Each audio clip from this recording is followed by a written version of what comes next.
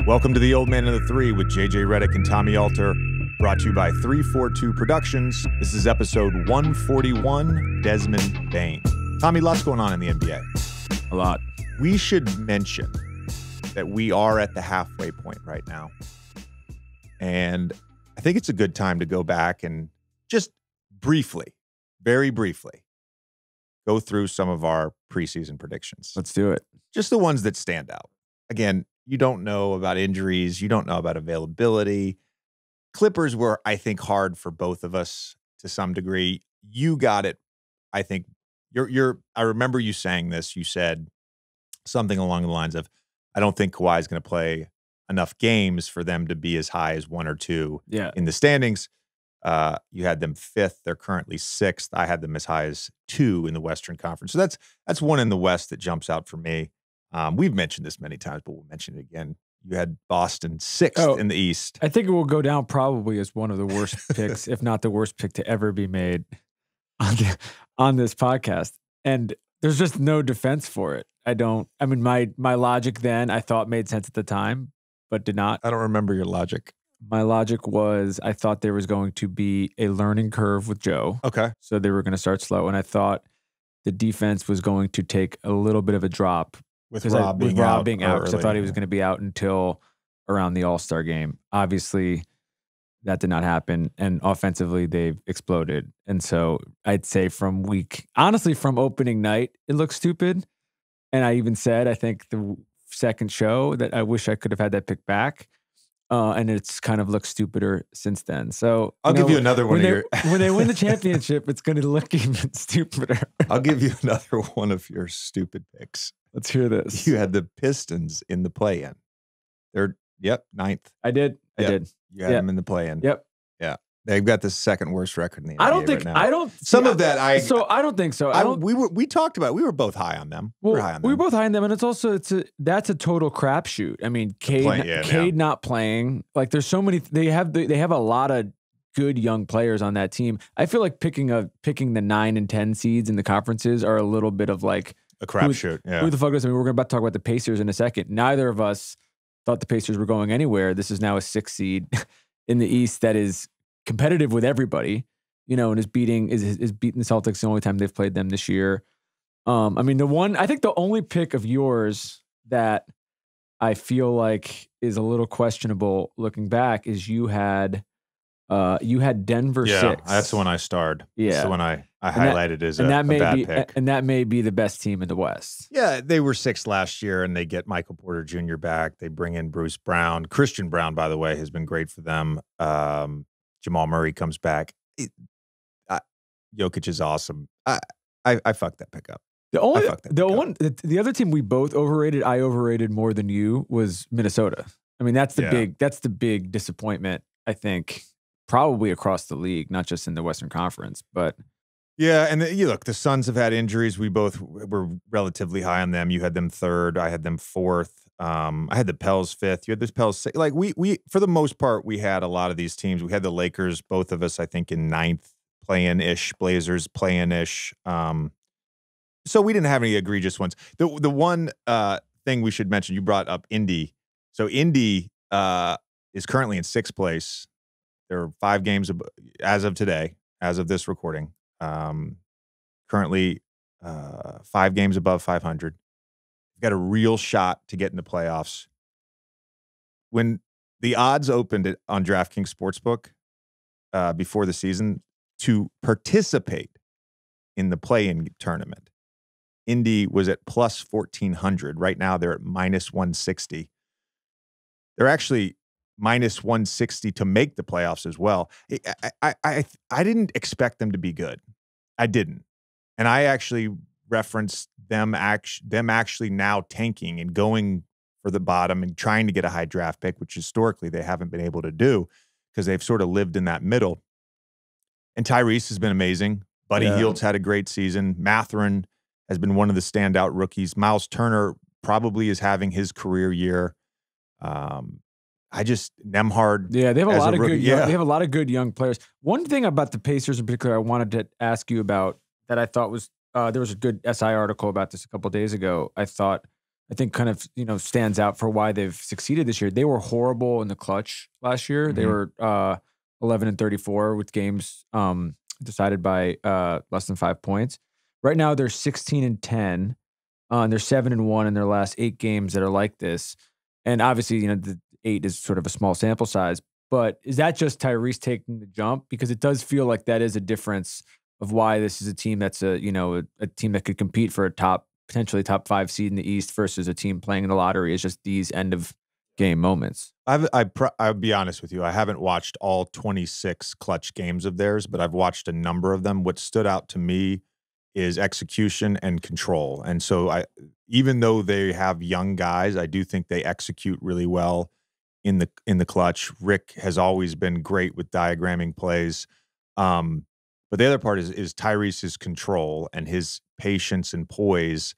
We saw that in the fourth quarter of that Clippers game, that pass he made to Nembhard to beat the Lakers, where he could have probably taken a very forced shot and instead throws a left-hand cross-court pass on time, on target, right in his shooting pocket. So I think a lot of it is Tyrese's poise and control. I am blown away though. I rechecked the odds on this too. To start the season, they were plus 2,500 to make the playoffs. I think they're a playoff team. I don't know if they fall back into that 7 through 9 spot, but I do think they're a playoff team. They've also played well against the top of both conferences. They've only played Boston once, but they beat them. They're 2-2 against Brooklyn, but there were some injuries for one of the games they lost, and they played Philly tough. They obviously played Miami well. I was going to ask about Buddy. Buddy's having his best 3-point shooting season since I think 2016 or 17 in SAC, but definitely over the last couple of years, he's shooting 42.6 from 3 on 9 attempts. Do you feel like that's a guy that people have almost like slept on a little bit? No. Buddy has been a great shooter. If you look at sort of young players or players early in their careers, 3-point totals through 3 years, through 4 years, through 5 years, he's always been like in NBA history towards the top of that list. He's always been a great shooter. He's getting better shots this year. I don't remember the exact statistic, but I saw something on Twitter about the number of wide open shots that he's gotten, 3-pointers specifically, wide open threes that he's gotten. It's the most that he's gotten since his rookie year when he played in New Orleans. So I think some of that is Rick, some of that is Tyrese, some of that is Miles Turner. Miles Turner, to me, in watching, does such a good job and has such a good feel of when to pop, when to short roll, when to fully roll.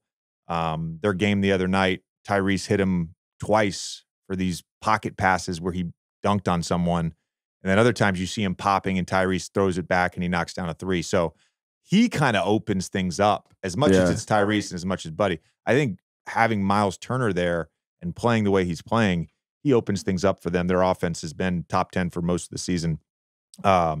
We should say before we move on, Tyrese still top 5 in Raptor. Oh, man. Still top 5. Shout out to our friends at StatMuse, who I will admit I've made fun of some of their tweets. But this is a good tweet that they've had. Like this is why I follow StatMuse. They posted the other day, Tyrese Halliburton this season, 1st in assists, 4th in steals, 9th in threes. The only player in the top 10 for all 3 categories this season. He's having an all-star season. Grizz, by the way, again, going back to our predictions, I had them at 3rd in the West. You had them at 7th, which I felt like was really low at the time. They're currently tied for 1st. It was low. Thank you. And right now they have they're tied for 6th with the best NBA championship odds. I have mentioned this before. I'll mention it again. I put some money on the Memphis Grizzlies.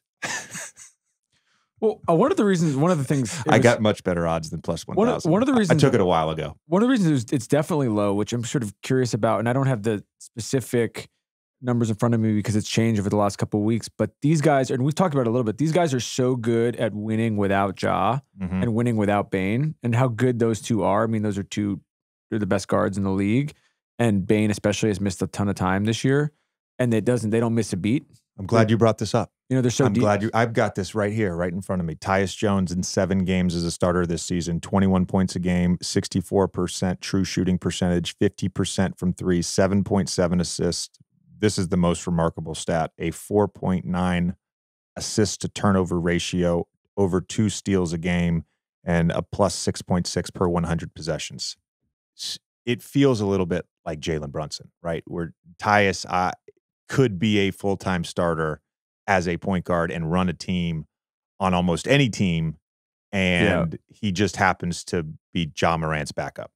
Yeah. And then we've talked about this last week, but Jaren Jackson defensively, it feels like that's, if he stays healthy, that's the runaway defensive player of the year. The runaway? Maybe not runaway. I don't like using the word runaway. I don't like. You shouldn't have. Nothing's. We'll take the word back. Nothing's indefinite. I would say he's the favorite.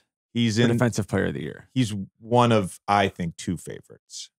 Meaning, there's a special class of favorites. Okay. Him and Brooke. I got him and Brooke. Okay. All right. That's as my 2 favorites. Let's check back in. We'll check back. Yeah. We'll check back in June and see where that's at. Grizz, by the way, currently have the 3rd best odds. They're trailing the Warriors and Nuggets to win the Western Conference. They're at plus 475. They open at plus 800. You bring up, is this player getting slept on? Is it, to me, these odds to start the year for them felt a little low, given their season last year, how well they played at times without Ja Morant, and how tough of a series that was against the Warriors in the second round. They lost the series, but there were few games that could have swung either way. Can I raise a theory for why that may have been? Do you think that some of this is people thought last year was a fluke because these were a lot of guys who I think are probably household names now, but were not household names last year. They would talk about it all the time. They were not on national TV a lot. They were not before the playoffs, they were not necessarily, besides Ja, who's sort of an undeniable people superstar. Who make odds don't care about whether people watch TV. People that make odds make it based on how good a team is. So then why were they slept on? I don't know. We'll have to talk to our friends at DraftKings. Yeah, I think we should. When I throw down on the NBA action, it's got to be with DraftKings Sportsbook, an official sports betting partner of the NBA. Take a shot at an even bigger payout with DraftKings Friday Night Favorites. All you have to do is download the DraftKings Sportsbook app using code JJ, opt in, and place a 2-leg pregame moneyline parlay, and you'll get a 50% profit boost. Only at DraftKings Sportsbook with code JJ. Minimum age and eligibility restrictions apply. See show notes for details. Just a little reminder, we have a newsletter, A Farewell to Takes. Very easy to subscribe to it. It's free. Go on any of our social channels, or you can go on 342.com, and you can find a little button that says subscribe. And that newsletter comes out every Monday. You know what else comes out every Monday? Our exclusive Amazon Music episode, The Old Man and the 3 Things. Tommy and I riff on 3 things around the NBA every week. It's very topical. It's a deep dive. It's one of our favorite things that we get to do at 342. So please go give that a subscribe as well. Let's get to our conversation with Desmond Bane. All right, let's welcome in Desmond Bane. Desmond, thank you so much for joining us. We really appreciate the time. My man, good to be back. It is good to be back. We had you on around this time last year. I was singing your praises early in the season. Tommy knows this. I think I texted you actually when I was going on Countdown. I was talking about your early start, and then you had your toe injury. And I think it's really interesting because Brandon Ingram also has a toe injury, and I'm trying to figure out what it feels like to have a big toe sprained. What is the limitations? What is the hesitancy?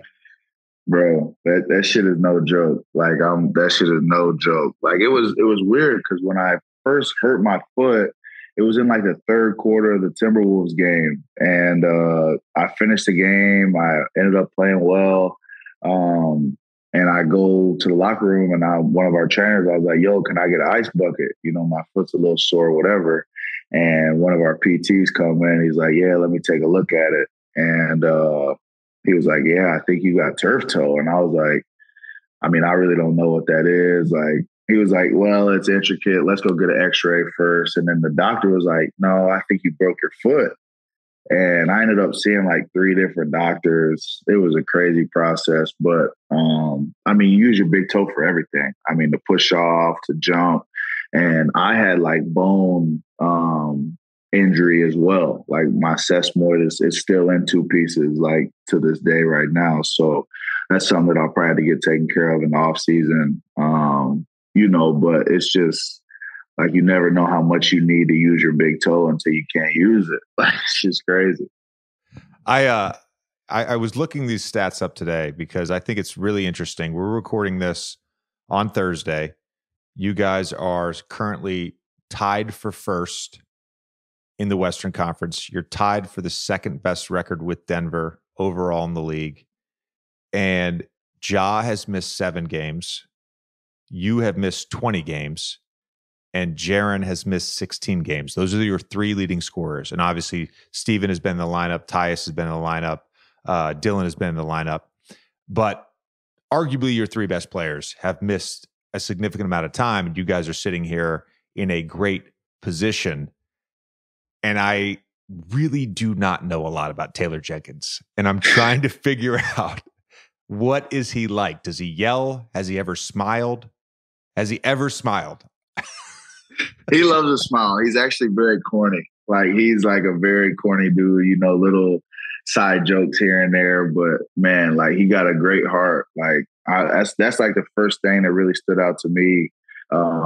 You know, when I got down to Memphis, was just his care factor. You know, for us as players, for the team. You know, and it's easy to play for coaches like that and instills confidence in all of us. Let it fly. I mean, no disrespect to any of the players that we have on previous teams, but, you know, some of our guys are shooting in the 20%, you know, low 30s, you know, just not really shooters. And, you know, he still let it fly. If you're open, we all got confidence in you, let it fly. So it's like, just go out there and hoop, you know, have fun. We're going to get stops. We're going to play with our swag. We're going to talk our talk and, you know, walk the walk. We were talking about Tyus Jones the other day, and JJ was just saying, like, this is a guy that could easily be a starting point guard in the NBA, depending on the situation. No doubt. Do you just think, and this just goes, you know, 9, 10 deep with how you guys play, do you feel like this mentality of like, not that obviously like you guys getting hurt is not a good thing, but there's a blessing in the fact that, you know, you're out, Ja's missed some time, Jaren's missed some time. There's a blessing that they're thrown into the fire, and it's not like, oh, we just need to rely on these 2 dudes to carry us all year. No doubt. I mean, especially like it's big during the regular season. Obviously, depth is important, but you know, come playoff times, you know, that rotation's cut down to 8 or 9 guys, and you know, you got to rely on those guys in high pressure situations. And you know, Tyus obviously is, you know, a starting caliber point guard and backs up arguably the best point guard in the league now, so he doesn't really get, you know, the minutes or the shine that, you know, he probably deserves, but. You know, I mean, we got Zaire Williams, John Conchar, Santi Aldama has been huge for us this year. It's like all these guys just end up stepping up. You know, we lost Melt, lost KA, didn't know how everything was going to look. Those are 2 experienced guys that played a big part in our rotation. And it's like guys just step in and there's no drop off. We asked you about the culture last year of the Grizzlies, and I have so many questions about your teammates. And you just brought up John Conchar, and he's got a similar sleeve. And I want to make one point real quick. The last possession of my NBA career, when my Achilles was fucked up, John Conchar came down on the fast break. I was backing up, and he tried a Euro step. He missed a shot. I got called for a foul or whatever. But when I stepped on my right Achilles, like my right foot, my Achilles just like, you know, whatever. It was done. I walked off the court and I was like, that's my last NBA game. I knew it at the time. But it seems to me like he's got some sauce to him. For sure. But he's like an IUPUI guy. That's probably the best way to put it. I mean, he has a little shit to him, but he's an IUPUI guy, IPFW, whatever you want to call it. But he just does his job. I mean, it's weird. Like John's like the guy that's always in the right spot. Like he's going to come up to you and whisper in your ear in the layup lines, like just some corny shit. Like he's a cool ass dude, man. One of a kind. Yeah, he's an interesting cat. We were talking about with you last time about you guys talking and how it bothers some other teams. And obviously a lot has happened, and we'll get to some of the stuff that's happened sort of since the last time you were on. But I'm curious with some of the new guys and some of the younger guys, like, are they coming in talking shit, or are they like kind of quiet and they're basically watching you guys and they're like, all right, for me to like fit in, I gotta up it a little bit? I think that's a good question. I mean, because I feel like it's in some of those guys, like, but once you see the leaders of the team, not backing down from anybody, talking their talk, I think that it just kind of flows. Santi Aldama, I heard him talking shit to somebody, and I was like, where in the hell is this coming from? You know what I'm saying? But that's just our team, man. That's the way we rock. You guys realize there's a lot of NBA fans who feel like you guys are annoying. Do you realize that? Look, I'm not saying you are annoying. I'm saying there's people that feel like you're annoying. I could see it. I mean, we got Dillon Brooks, who doesn't shut up, John Morant all up in the media, Steve-O doing his Steve-O things. I can see it for sure. Speaking of Dillon, Tommy and I have become obsessed with this. Do you follow advanced stats at all? Do you pay attention to that stuff? I see some of it. Yeah, I see some of it. So there's 538. Nate Silver's website has a all-encompassing stat called Raptor.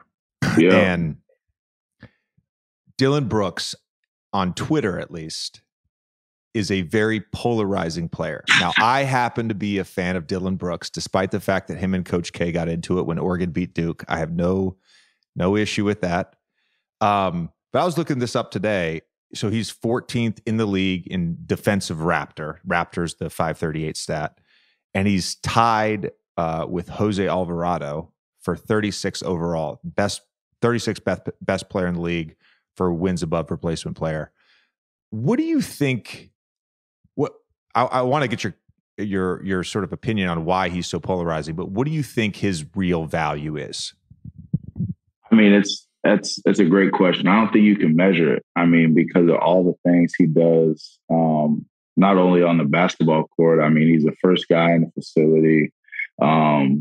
Every day he's in the facility 7 days a week. Off day, lockout day, regardless, whatever it is, he's in there getting body work or whatever the case is done. And then 82 games, you can count on him guarding the other team's best player, whether it's a point guard, shooting guard, small forward, power forward. It really doesn't matter. And the edge and the intensity that he brings night in and night out just kind of wills our team, especially if it's, Orlando on a Tuesday night, second game of back-to-back. We just played San Antonio twice after playing 3 games in 4 days. Guys like that are important, in those stretches of the season for sure. I took Tommy. We were both at the Knicks game last night to watch Tyrese play, and TJ McConnell had a big game. And I obviously am a big TJ fan. He's like a brother to me, but I had 2 people in the stands during the game that, they knew who I was. They were asking me a question about the NBA. And when TJ started killing, they're like, every team needs a TJ McConnell. For sure. And I feel like every team needs a Dillon Brooks. And I Same thing can be said. Yes. And I brought up Taylor. And I'm curious the dynamic, because a lot of the polarization about Dillon is not defensively, it's offensively in the shot selection. Mm-hmm. But I feel like one of the strengths of a coach is to give players freedom. For sure. So where does sort of that dynamic play out in real time? There's definitely a healthy balance. I think when Dillon first got in the league, he was on, Grizzlies teams that weren't necessarily as competitive, so he might have developed some habits, where he's the go-to guy. I mean, the go-to offensive option. And then you draft John Morant, Jaren Jackson, and bring some other guys into a fold. So it's like, you got to kind of defer to those guys. The ball's going to be in their hands, and now you kind of got to be an off-ball scorer, and pick your spots. So there's obviously been battles, but I think DB's been great. This year especially, just buying into being more of a playmaker, kind of taking what the defense gives him, not forcing a lot of those non-restricted area 2-point field goals that he's done in the past. He's trying. I mean, he's a winner, so it's not like he was taking those mid-range shots and those fall-away shots thinking that, oh, I got to get mine. Like, he just felt like that was the best option, I'm sure, on the floor. And that's one of the things that makes him so good, though, is his confidence. Nobody's shaking his confidence. So anytime BB shoot, I think that there's a chance that it's going in, no matter. It's going to look one or two ways. It's either going to look crazy and miss, or it's going to look crazy and it's going to go in. Wait, hold on a second. I have to interject here because when I watch him shoot, I feel like there's such variation in form. For sure. Do you see that? Yeah, I saw him, especially. Yeah. So his shooting pocket is low. First of all, but his follow through, to me, there's such variation. I play with a guy, you probably know who he is, but I play with this guy Hito Turkoglu, who I used to tell him all the time when he was, especially on free throws. I'm like, dude, you can never be a good free throw shooter if you're shooting a different way every time. Yeah, it's crazy. Now, sometimes it's like DB shooting the ball with one hand. Like, it's like one arm's all the way up in the air and the other was left arm's like right here. But I mean, that shit goes in sometimes. So it's like, just do what you do. We shoot now every shoot around after practices and stuff, making 5 out of 6, really focusing on balance and stuff like that. And I think that it's helped translate a little bit, but it's just like anything, just trying to develop those healthy habits. What do you think makes Jaren so special defensively? I mean, he doesn't care. Every good shot blocker, is fearless at the rim. He's been dunked on. He got dunked on last night by Sohan. I don't know how many blocks he had, but I'm sure it was over 2 or 3. I mean, every game it seems like he's changing things for us on that end. I mean, I had to look up yesterday. I was like, man, I got to know what this dude's wingspan is. And online, it says 7-foot wingspan. And, we talk about that care factor that Dillon Brooks has, and it's something that kind of feeds into Jaren. It feeds into Ja, feeds into me, it feeds into Steve-O, really just to come out and play with that fire every night. And Jaren's anchoring our defense. I mean, since he's came back, we became one of the best defenses in the league. We should also mention that Paolo Banchero also dunked on Jaren Jackson Jr. I don't know. We don't have to talk about that one. We don't have to talk about that one. Take your shot at turning buckets into big cash with DraftKings Sportsbook, an official sports betting partner of the NBA. They're my go-to for hoops action. Everybody knows I love building out some same-game parlays, but I also love how fast and easy and reliable the payouts are when you win those parlays. Right now, new customers can bet just $5 and get $200 in free bets instantly, win or lose. Looking for an even bigger payout? Take a shot at our Friday night favorites. All you have to do is go to the DraftKings Sportsbook app, opt in, and place a select 2-leg pregame moneyline parlay, and you'll get a 50% profit boost. The 2 games I'm watching right now, Tommy, the Hawks-Pacers game on Friday night and the Nuggets-Clippers game on Friday night. I think those 2 games are going to be fascinating. Download the app now and sign up with code JJ. New customers, bet $5 on the NBA and get $200 in free bets instantly. That's code JJ, only at DraftKings Sportsbook, an official sports betting partner of the NBA. Minimum age and eligibility restrictions apply. See show notes for details. Say goodbye to last year's outdated, disorganized methods of managing your money and say hello to Rocket Money, the better way to hack your finances in 2023. Rocket Money, formerly known as Truebill, is a personal finance app that finds and cancels your unwanted subscriptions, monitors your spending, and helps you lower your bills, all in one place. Over 80% of people have subscriptions they forgot about, like me. Like that streaming service you bought to watch just that one show on, or that free trial that you never even used. Rocket Money will quickly and easily identify your subscriptions for you, so you can stop paying for the ones you don't want. Rocket Money makes canceling subscriptions as easy as a click of a button. Simply find the subscription you don't want and press cancel, and Rocket Money will cancel it for you. No more long hold times with customer service or tedious emailing back and forth. Over 3 million people have used Rocket Money, saving the average person up to $720 a year. Tommy, I use Rocket Money. I told you about it.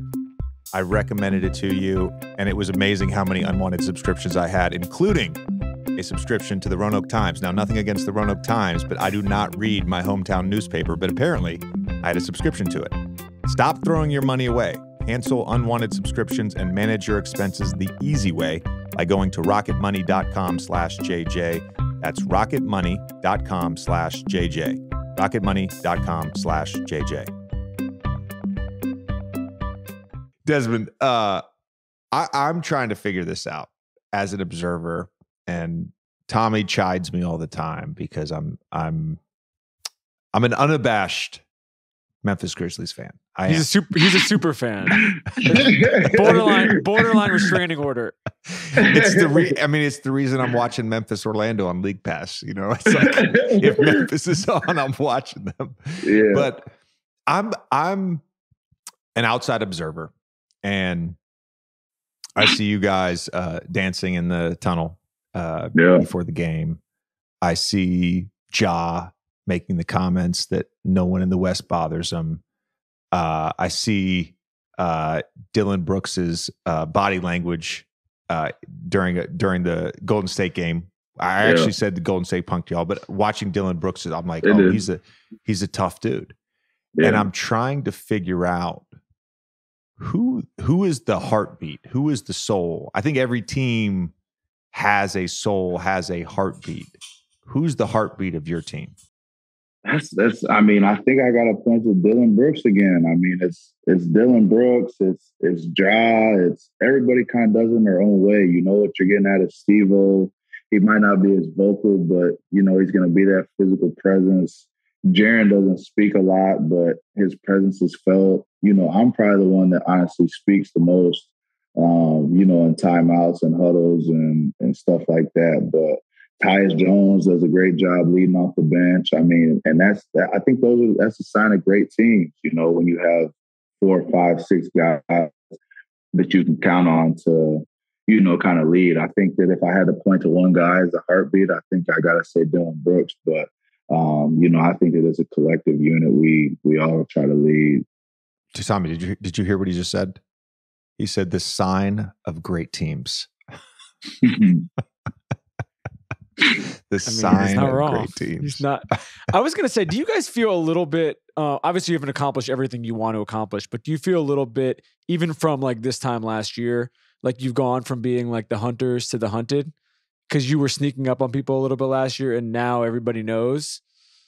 It's crazy you say that because Coach Jenkins loves that. Like, and Ja obviously talks about it. We went through a little stretch when I was out, when we were losing some games, you know, and that was like his message. You know, I mean, we're being hunted. You know, every time we walk into somebody's arena, their fans are, you know, going to pack the place. Everybody wants to see the Memphis Grizzlies. People got to circle it on their calendar. You know, not only because we're a good team, but we also talk our shit. You know, so it's like guys ain't going to forget that next time we come around. So. You know, I think that we've done a good job of understanding that and, you know, taking the right mentality and approach to each night. Speaking of talking your shit, I feel like there's a budding rivalry because a rivalry only happens when you meet multiple times in the playoffs, but there's a budding rivalry with you and the Warriors. Yeah. And you guys have talked some shit and they have talked some shit.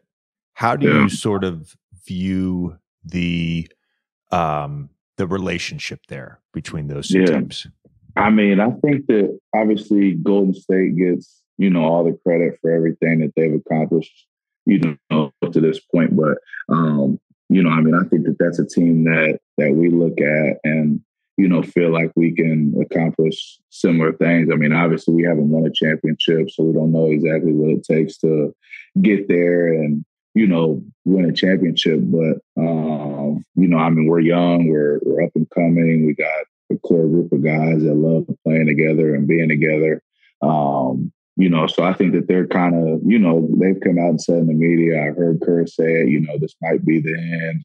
Who knows what this team looks like in a couple of years. And, you know, we're kind of on a different trajectory than that. So I think that kind of plays into, you know, some of the the rivalry there.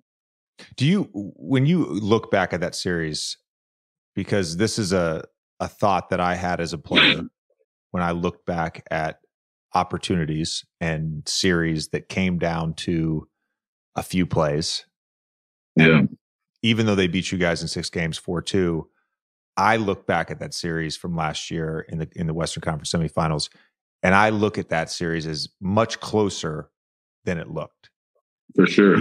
Because especially given the game winner in game 1. Yeah, exactly. Like honestly, a wasted opportunity. Yeah, no doubt. I mean, we're in our place, you know, basically in control pretty much the whole game, back and forth game. You know, and Klay Thompson hits a big shot. And, you know, Ja comes down, misses a layup. We go down 0-1 at the crib, end up tying at 1-1.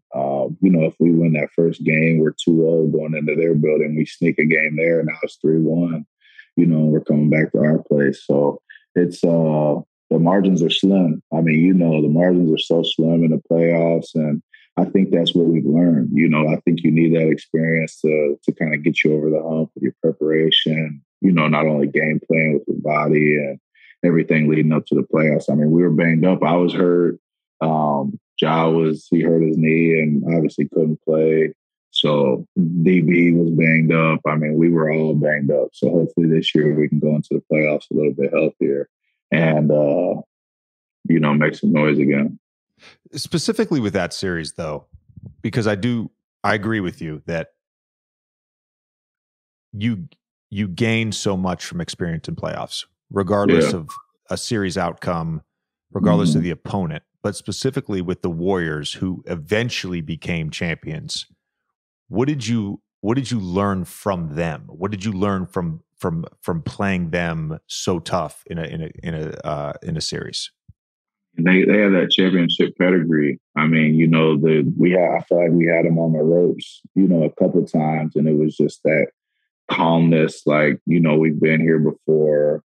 You know, obviously we try to emulate that, but we hadn't been there. Nobody on our roster had been in the second round of the playoffs besides Steve-O. And Steve-O was played out of the rotation. You know, he wasn't even really playing.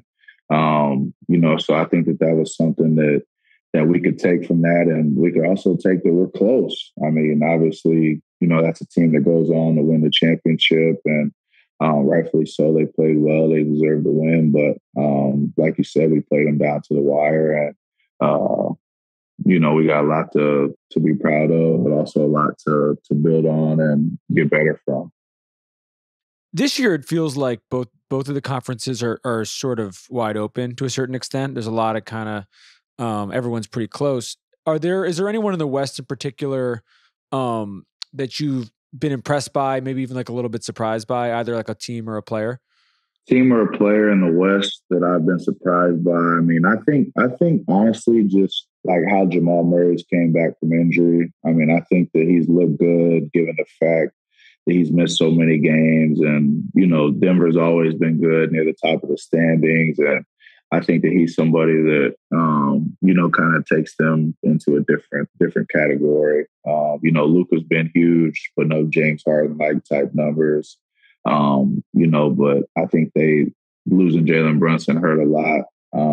You know, and missing another playmaker out there, it's a lot for Luka to have to carry that load night in and night out. Sacramento's been good. Offensively, you know, they got a bunch of guys making shots and playing well. So, I mean, the West, like you said, it's just weird. I mean, because going into the season, everybody's saying Clippers, Golden State again. Us, you know, I mean, New Orleans is obviously. Well, hold on. Everybody except Tommy. Everybody except Tommy. Tommy, you a hater, bro? What's up with you? He had you guys in 7th in the West. In his preseason 7th. How crazy is that? Yo, you know what's crazy? Hold on, Desmond. You know what's crazy? Can you tell me why? Can you tell me why, please? Yes, Tommy. Yeah, please tell him why. I'll tell you exactly why. Because cool. I knew you guys were really good, and I knew what was going to happen, which was all these teams were going to be. Everybody was going to be separated by like 2 or 3 games. And I wanted to pick a surprising team, so I picked New Orleans higher. I picked New Orleans I think either 5th or 6th. And I basically, I should have picked you guys. I don't regret picking Golden State 1. I should have picked you guys 2. I had Denver 2, which actually holds up well. I think what's funny though, because JJ just did this to me literally a week ago with Fred, is every time he makes a dumb fucking call on the show, I shut up and I don't say anything. And anytime we have someone on the show where I say something, he makes sure to bring it up. So you know what? Like Tommy, it's fine. I will say, I will admit when I'm wrong. I was completely wrong. And I will also say that his fandom has passed over to me because you guys are objectively the most fun team to watch in the league. Not just because of how you play, but the talking. Like that was the case last year, but it's also the case this year. But part of this though, Tommy, part of the reason I was like very bullish on the Grizzlies. By the way, I loved Anthony Melton, and I did think that was going to hurt you guys losing him. But part of the reason I was bullish was because of the playoffs last year, and not only that, like keep in mind, Ja was hurt, Desmond was hurt, and they still had a very competitive series against the Warriors. When did your back start hurting? Because I actually brought up your splits from the playoffs last year, and I want to point this out because it was Minnesota series. You averaged 23.5. Your counting stats were good. Your floor game was good. 50% from the field, 49% from 3. And then you sort of dropped off. Your shooting was still good. You still shot 48% from 3, but it was 14 a game. And in watching it, you clearly weren't moving correctly. It was crazy. Like, so game 1 of the Golden State game, but first off, it was crazy.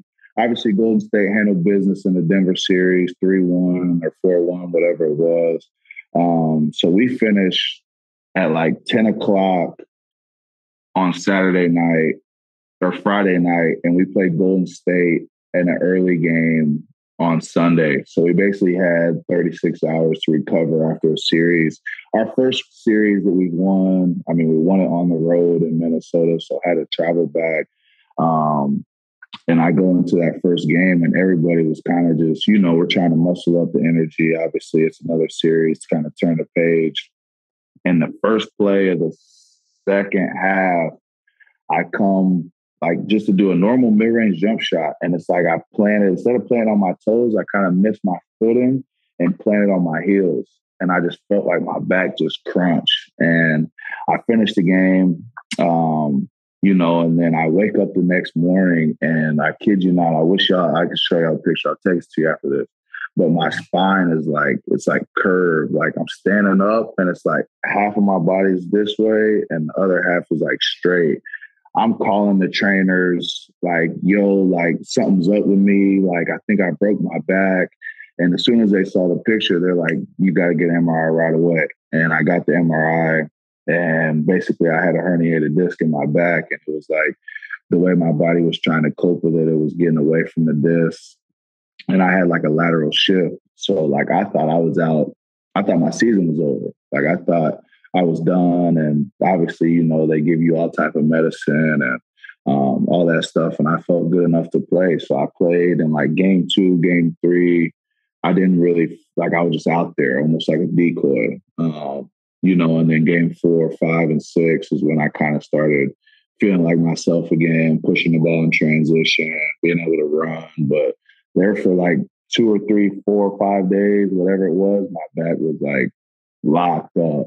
I've had many back problems. Like the fact that you even played. Yeah, it was crazy. I battled especially with the Clippers. Like my first 2 years with the Clippers, I had a bunch of back problems, and there were games where I was like, "All right, I can compensate enough to play." Yeah, for sure. But my spine wasn't curved. You know what I mean?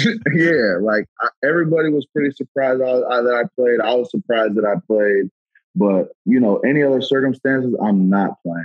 If it's a regular season game, I'm not playing.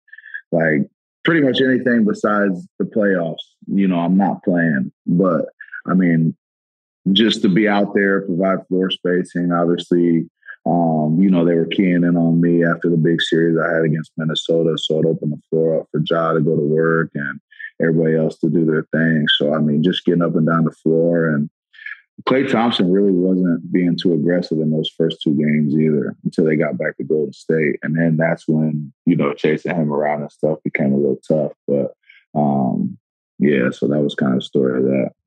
Tommy, I want Desmond to answer this question because your question is a great question because I was never great at the compensation part.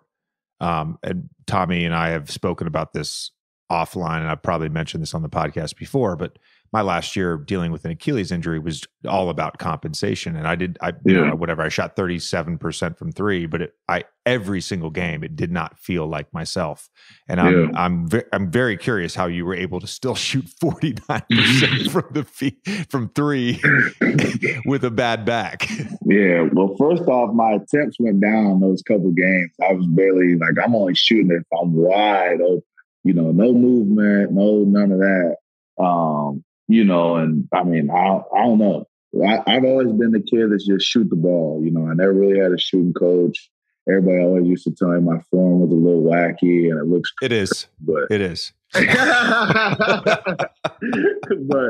yeah, everybody's always like, it goes in. So just keep shooting it. So and that's regardless, my toes sore, shoot the ball, my back sore, shoot the ball, whatever, just shoot the ball. I want to point out, because I looked up your stats as well from your first year going against Utah. Mm-hmm.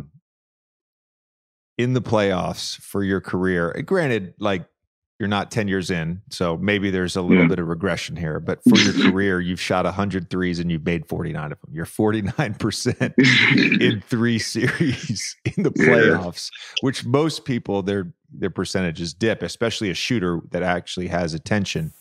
I actually want to segue now, bringing that up into sort of your growth this year. And I had texted you prior to your injury about that because I think what I've seen is the off the dribble game, especially pull up threes. Those numbers are great, but the playmaking is really fascinating to me. The half court pick and roll playmaking. Did that development happen naturally? Is there a guy on the player development side for Memphis that helped you with that? Is it film? Is it just an opportunity? How did you sort of make this jump this year in playmaking? I think it's honestly a combination of all those things. I mean, at TCU, I just was never asked to be a playmaker really until my senior year. We had Jalen Fisher and Alex Robinson at the time who were good guards, especially for college, break down the defense. So I was just kind of catch and shoot guy.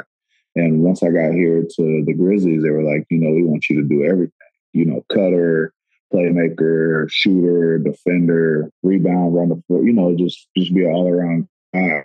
And, my first year, I kind of played that same spot-up role. And last year, you saw my role increase a little bit. And in the playoffs, it showed that, we needed another playmaker out there. I mean, Ja, obviously, in the Minnesota series, was getting blitzed every time he's in a pick and roll, which, as a shooter is nice for you because now the defense is asked to rotate all around the floor and I'm getting catch and shoot threes.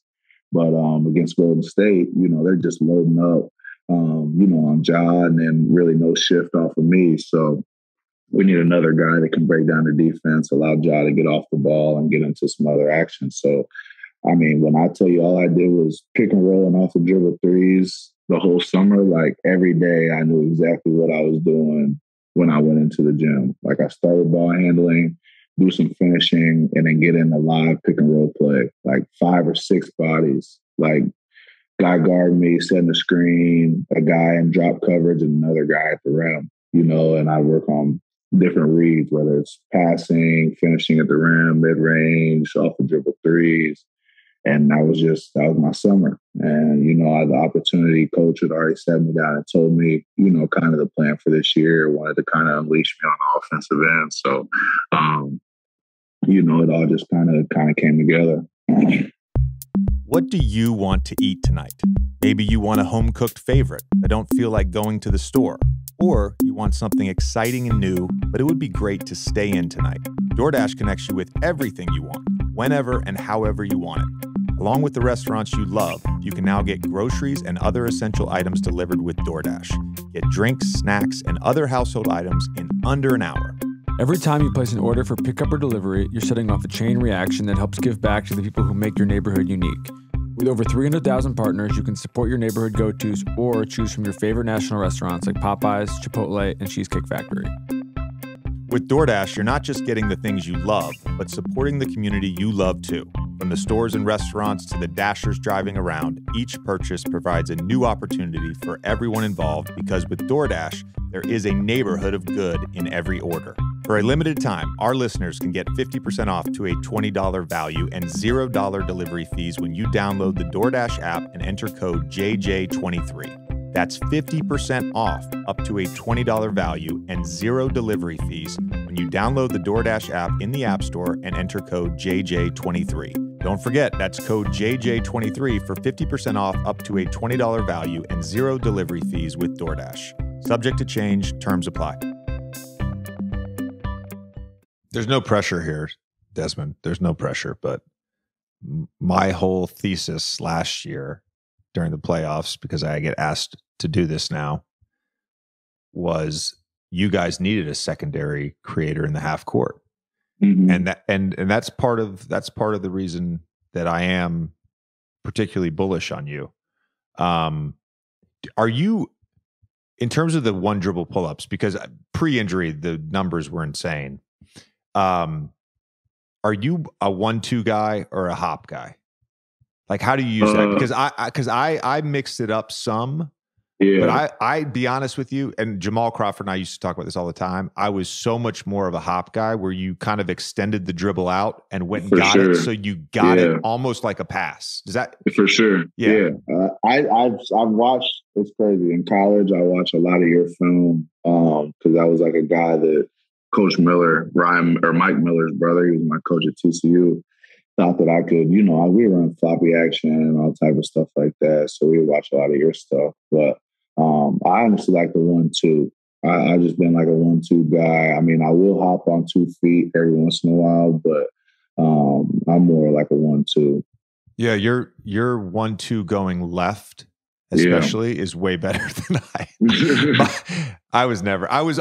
for some reason when I did the 1-2 going left, it was always leaning or off balance. Because again, it's the short arm brotherhood. You know what I mean? Like, I was always so worried about the rear view contest. I feel you. I mean, that's something that I struggle with still to this day. Like, especially for some reason, I feel it more on my mid-range jumpers and my threes. Like, on my mid-range jumpers, I like to jump and hang in the air a little bit. So I feel like that guy's getting over the screen and he's going to be able to get a fingertip on it or get a good contest. So I just keep falling. Like, I'll just keep falling. But a 3, I don't know. I just feel like I get it off. And I mean, so when you got a guy like Steven Adams screening for you, it don't take much to get a look. Desmond, did Jakob Poeltl do anything personal to Ja? That's a good question. You would think so. I mean, the way Ja Morant attacks him, but that's San Antonio for years. Drop the big all the way under the basket and try to make you take mid-range jump shots. Ja just going to eat up that space, and once he gets to 2 feet, it's over with. Desmond, we want to be very sensitive to your time because I know you guys have a Tillman's birthdays tonight, and we want to make sure you get to his birthday party on time. I do have to ask you though, in a fight between you and Jordan Clarkson, who's winning? I don't even think it's a question. Like, I don't even think that is like a question. Like, I think Jordan Clarkson's not really a fighter type. He's thrown up his fist. He's squared up a lot though. That's what I'm saying. I think he's like 0-4 so far. 4 square-ups, no punches. I was going to ask you, why do you think that people keep trying to fight you? You're big as shit. Like, you're like not the guy that I'd want to fight. I don't know. I'm not even trying to pick fights out here either. I'm just playing basketball. He's the quiet linebacker. So Jordan hits you across the head, and you obviously turn to him. For the fan in that moment, real talk, not like I'm going to fight. Like, what is going through your head? Do you want clarification of why he hit you in the head? Like, what is going through your head? I just had to turn. Like, I turned immediately to just kind of see, like, check his energy, just to see, like, did you mean to foul me? Like, did you mean to hit me over the head? Like, and then once he squared up, like, I was like, okay, he meant that. You know what I'm saying? And I'm walking towards him, but there's already 20 people in between both of us. So it's just like, what do we, I didn't really understand what squaring up was going to do. But yeah, I was just, I was confused. It's amazing. It's amazing. By the way, we love Jordan Clarkson. We're great fans player, of Jordan. You know He's a baller. Sure, he's a hooper. He's a bucket. Sure. All that stuff. He can hoop. Yeah. It is funny because there was a nice montage that someone put on Twitter of all the times since going back to the Lakers days that he squared up on people, and it was an entertaining video. That's all I'm saying. It was entertaining. It was entertaining. I wouldn't pick a fight with you. I wouldn't pick a fight with you. Desmond, we appreciate the time, brother. Go to your teammate's birthday. We appreciate it, and we're pulling for you, bro. Thanks, appreciate y'all having me, man.